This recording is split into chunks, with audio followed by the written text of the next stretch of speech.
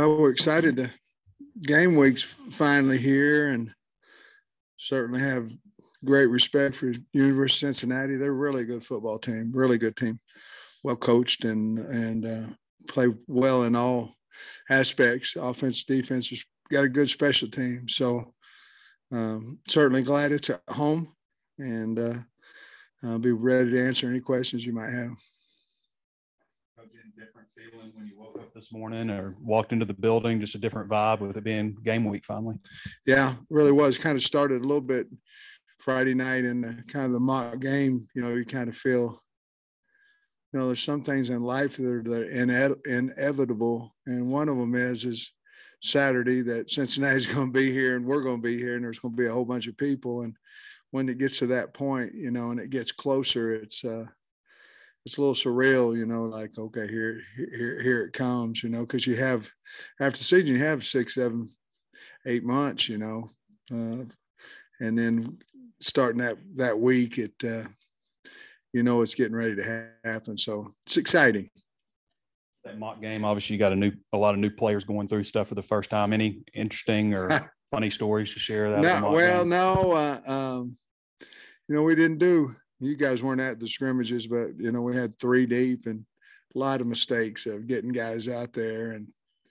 And we didn't have any of those because we only went 1 deep, with some substitutions that we made. But no, it went pretty smooth. We also have new coaches too, so we had to kind of get them. The only thing they really haven't done at this point, new coaches haven't been in the staff meeting on Saturday mornings, before the game, kind of how we're going to play the players, what are we going to take the ball, defer, what's the wind like, all those type things that we go over. But I think it was a little soothing for them too. It was me, my pants fit, so that was a good thing. Settled that cornerback battle, at least for week 1 and for now. But what set Ladarius apart and got him that second spot? I'm sorry, the what battle? The cornerbacks. The cornerbacks, have we? And what set, Ladarius apart and got him that spot? Well, I don't know that we're set there, to be perfectly honest with you. Clark, we feel like he's played the most consistent of that group. And then I think we're trying to find out exactly what we're going to do, whether it be Day or whether it be McLaughlin or whether it be Chavis, to be perfectly honest with you. We're still trying to figure that out. We obviously know they're all going to play and things of that nature, but we're still trying to figure out who's going to run out there with the ones. And then obviously Brady Latham and Jaden Hazelwood are on the depth chart. Just injury update on them. Are they going to be back in practice today, tomorrow? Yeah, we expect both of those guys to be back in practice, maybe as soon as this afternoon, but certainly we feel like they'll be ready for Saturday. This game will be the first for Arkansas since 1980 where you're ranked and the opponent is ranked for a season opener. Do you kind of feel like there could be a little more national attention and, what it might mean to you if you're able to win the game? Well, I think it's a big deal that SEC Nation's here. That's, one of 3 top 25 matchups. We're on ESPN. You want that for the program, publicity for the program. And obviously we want to be standing room only and those things, which I think we are. And, but it's changed a little bit over the last couple of years, of course, who knows what it would have been during the COVID year. I think we would have had some really good crowds. We were playing okay. We were playing a little bit better than what we might have in the past. But now the expectations are certainly high, and they're high in our building as well. But I think opening up against a top 25 program, which I think Cincinnati's higher than that even, I think they would do well in the SEC. I know that. It should have helped us in the summer, should have helped us in fall camp, understanding that, we're not playing a team that's way inferior to us. We're playing a team that's every bit as good as we are, so I think that's helped us. I hope it has. A few weeks ago, the talk was that if things go right, that Rocket would get a certain percentage of the tailback snaps. with Dominique coming on, would that change as early as week 2 or 3, or how's Dominique, and what do you think about the running back scenario now? Well, we have the 3 right now with Dominique getting some Indy reps. We're going to try to add to his reps today. I think we need to do some cutting with him where we're not telling him, where, in other words, go to that cone and take a right, go to this cone and take a left. I think we've got to do some things where he's catching the ball out of the backfield. I don't want him involved in possibilities of guys on the ground inside and things of that nature. Not the first day. We'll try to progress that, but somewhere he can catch the ball and have to make a move off of a defender where we're not telling him which way to go pre-snap or pre-rep, whatever that may be, and see how he does there. But I don't know if he'll be ready this week, but I sure would hope that he'd be ready by South Carolina. I don't know that. We'll know a little bit more after we see him in practice. You were talking a minute ago about playing a top 25 team and just how that helps. Last year you had Rice, and then you had your top 25 team. If you look at the contrasting, getting ready for those 2 seasons, was it difficult preparing last year when so many people were talking about the game 2 versus? Well, I think it could have been, but we were coming off a 3-7 season. We're just trying to get any win we could get, and actually, you guys know we had to stop Rice on a 4th down, or we were in major trouble in the 3rd quarter last year against them. So it wasn't exactly like we really were hitting on all cylinders, in that game. So to answer your question, I don't really know. We tried to downplay the noise of Texas as much as we could last year and know that we had to beat Rice, and obviously didn't do a very good job of that in the first half, especially. This year, we know, nobody said a word about South Carolina. We know we've got a really, really good, they're a really good team. I mean, they really are. Only team to beat Notre Dame last year. And, I know people say that they've lost some players. Well, they played a whole bunch of them last year because they were so far ahead in a lot of their games that they got experience with their other guys. And then they brought in some nice transfers as well. On your special teams, 2 deep, you've got an either or at kickoff, punter, and long snapper. Mm-hmm. Can you fill us in on just what's going on at those 3 spots? I think it's either one guy or the other one. I think what it says right here, say either this guy or that other guy. That's kind of where we're at. On punter, is there a chance you could use both of them? Yeah. I trust Bauer. Fletcher can boom that stuff. I mean, he can kick it forever, punt it forever. But, Bauer, I trust him.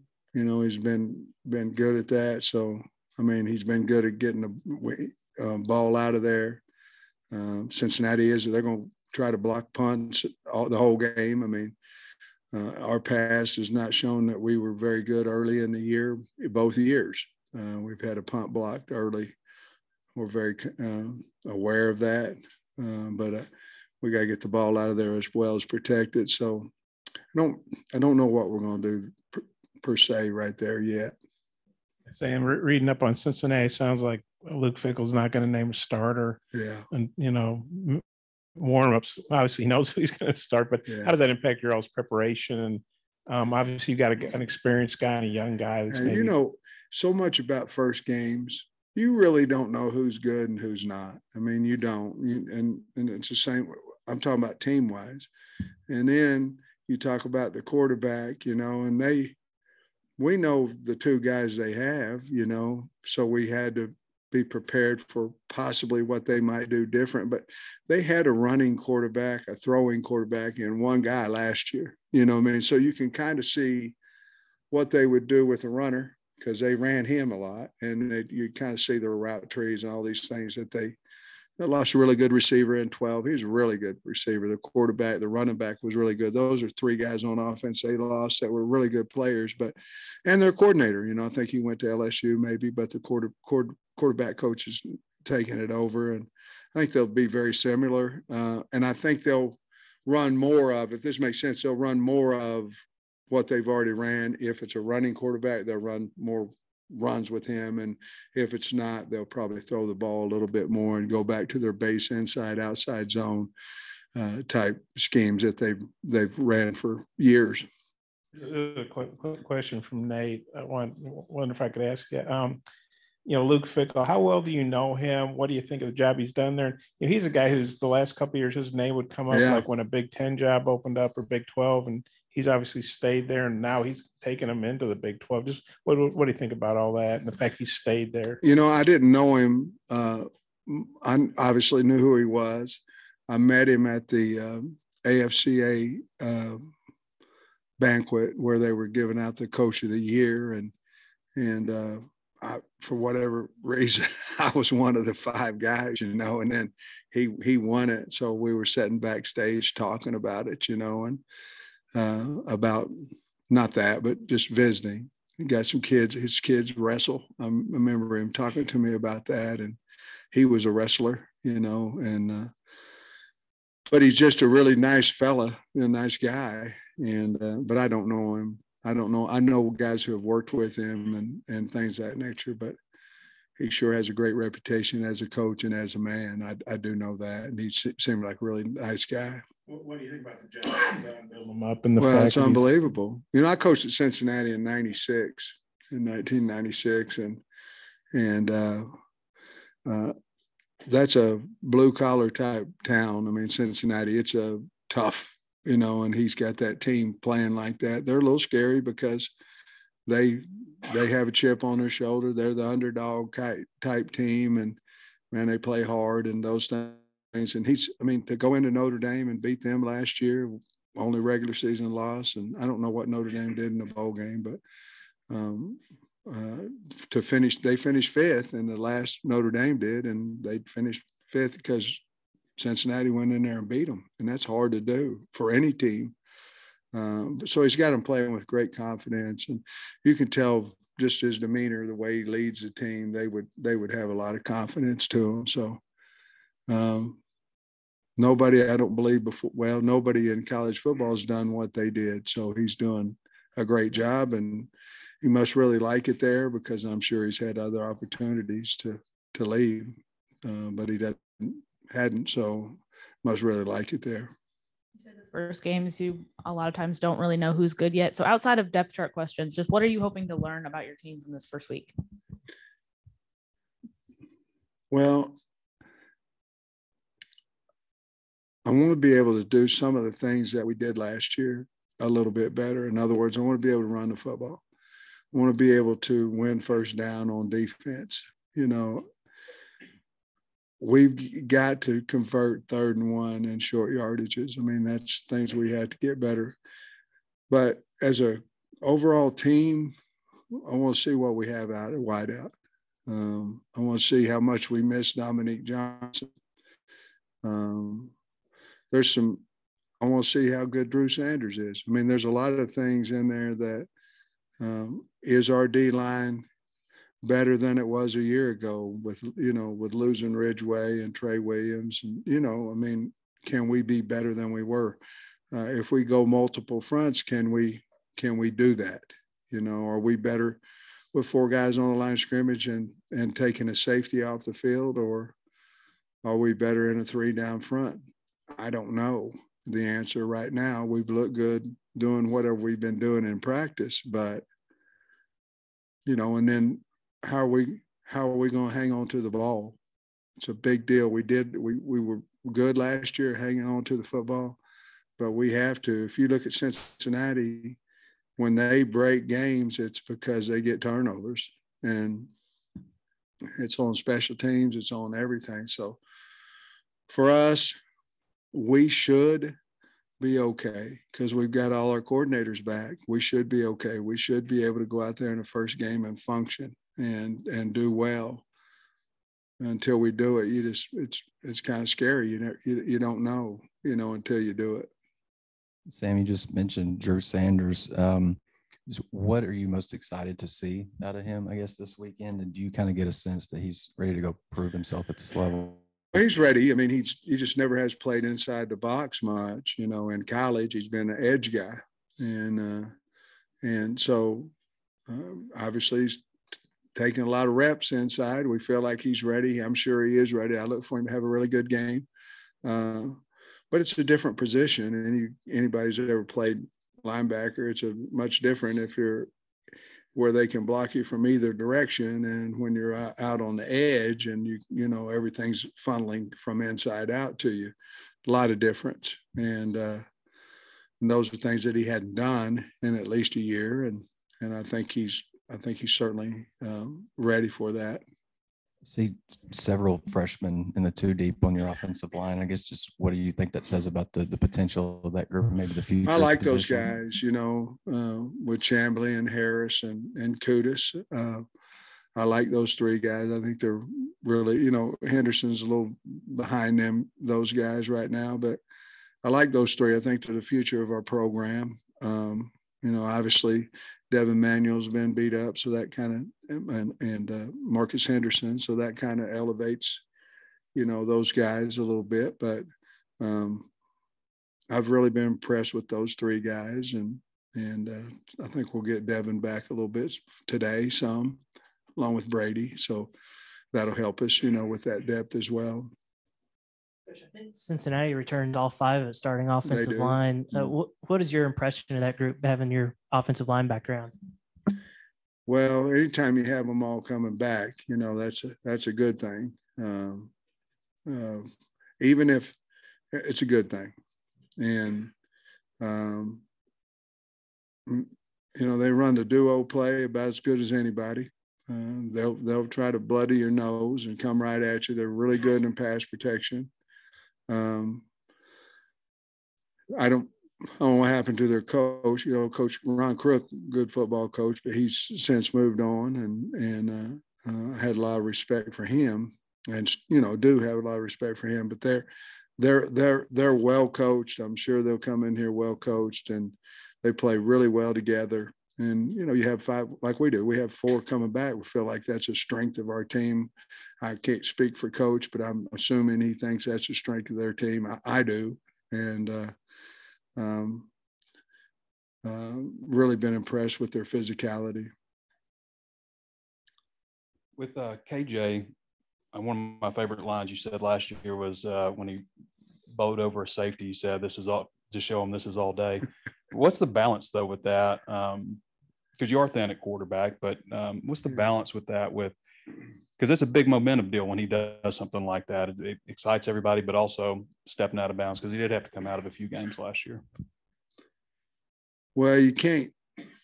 It's hard to coach that out of a kid. I mean, it really is, because he, you know, in practice, he can veer around and do all this stuff, but you can tell him, you know, we got to have you healthy, you know, and this, that, and other. And he going to do whatever he wants to do, to be honest with you.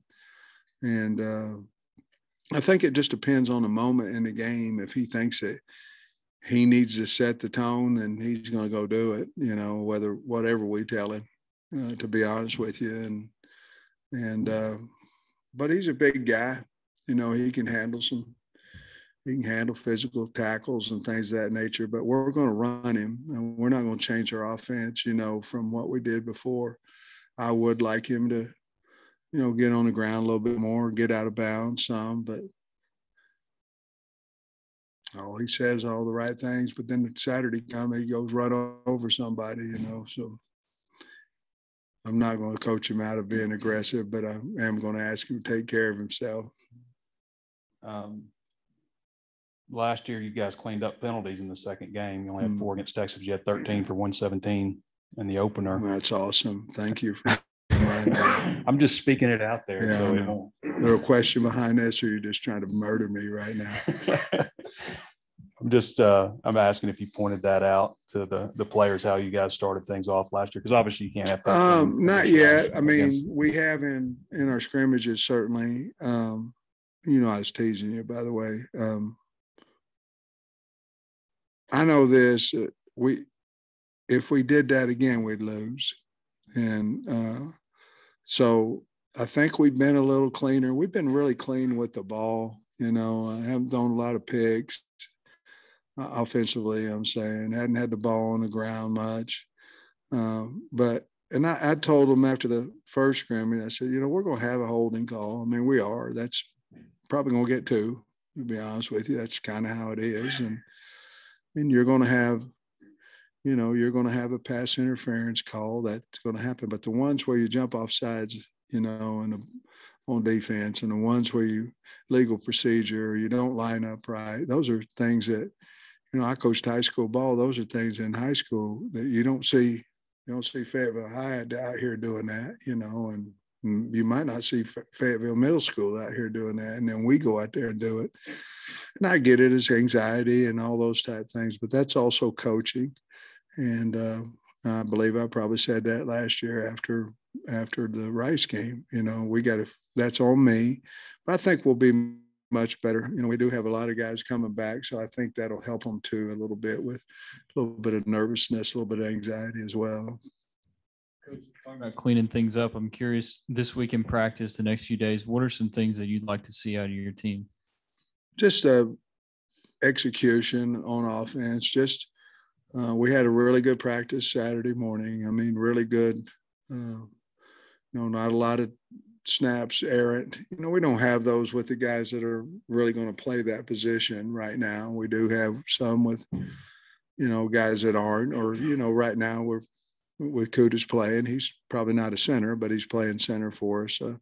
So we've cleaned up those things defensively. Basically, it's just running the game plan, because we've had 2 days already to practice for Cincinnati. And now it's just clean up from the coaches about what we need to throw out, some things that didn't look good on on Thursday and Saturday, and just building confidence in our team, and you do that by practicing well.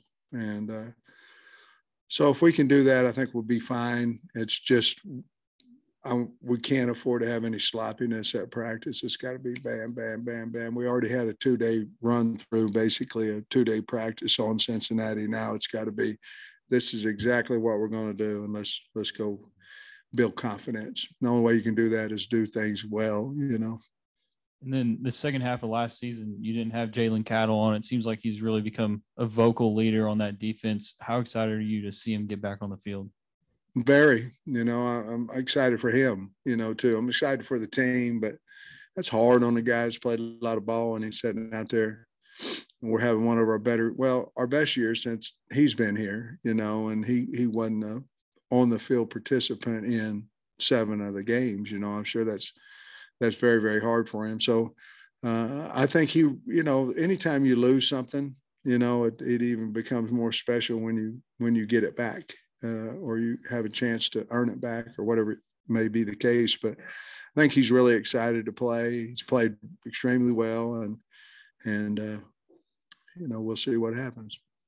You were talking about your block punt problems early in the year, the last couple of years, and not just Arkansas, but it seems like there's a lot of big special teams plays early in the season, whether it be, I guess, breakdowns most of the time. What do you think that is, that there's so many big plays early in the year on special? Well, I think you don't really know exactly what they're going to do.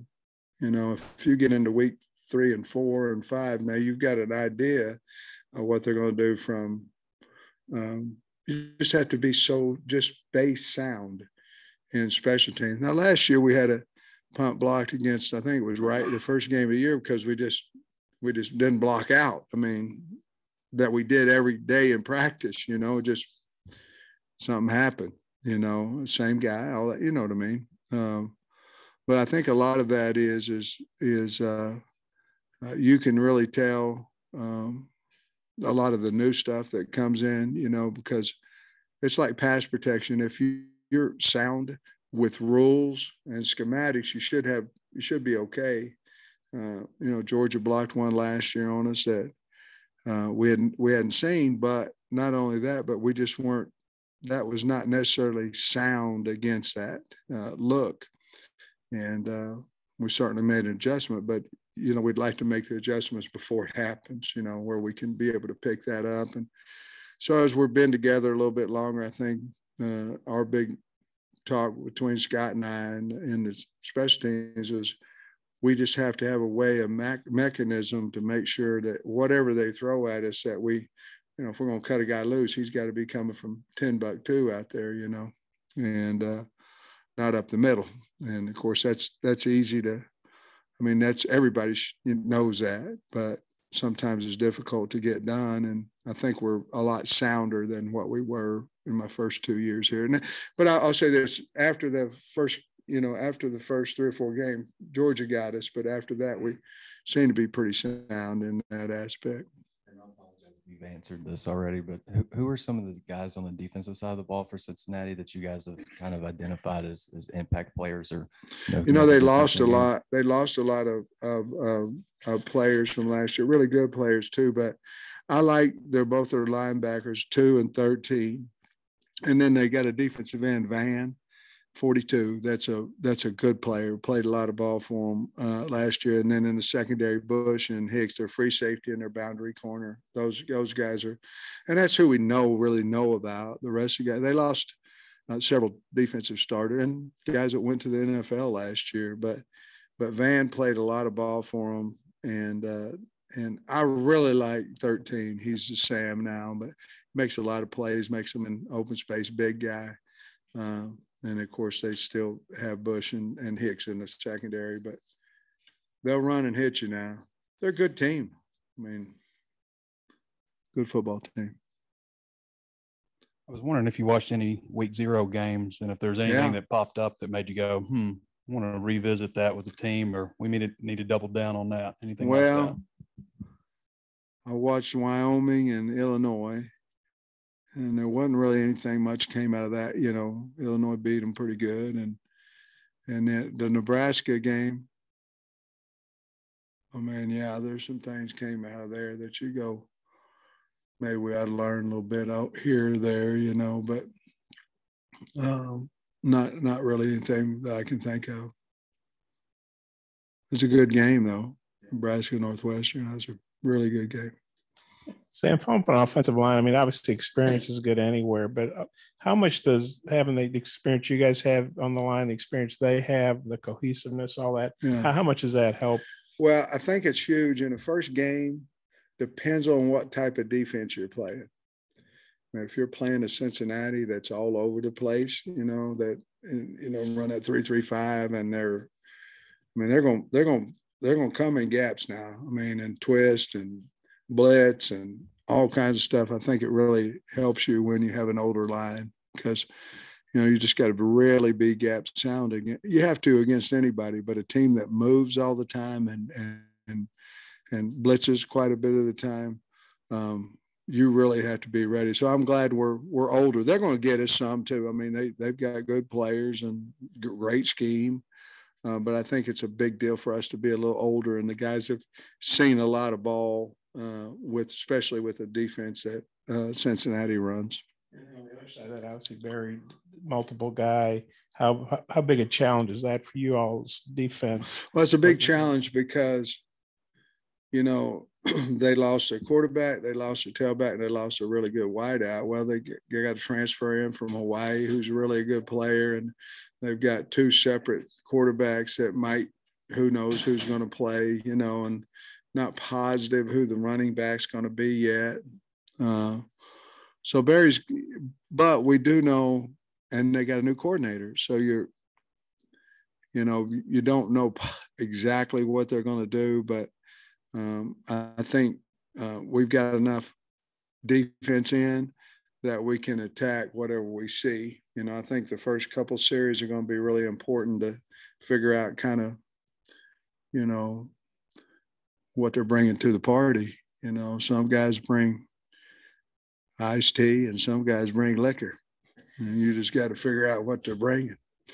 I mean, go into 2-minute offense. You'll figure out what kind of party you're going to on the first play. They come after you. You're going home. Okay, this is what kind of party it's going to be. Or they'll drop 8. And you got to dink and dunk and get down in there. So the first 2 series on both sides of the ball will be a big, big thing on Saturday, in my opinion, and how fast our coaches make adjustments and how fast theirs does. I think can't wait till half. The game's halfway over at that point. So we got to really get good communication up front or up top and see what we need to see to figure all this stuff out. One more line thing, Luke Jones, obviously a new starter, but he's an experienced player. How do you feel about him fitting in with that group? And he'll be great. He'll be great. I'm not worried about him one bit. He'll do a really nice job. Thanks, Coach. Thanks, guys.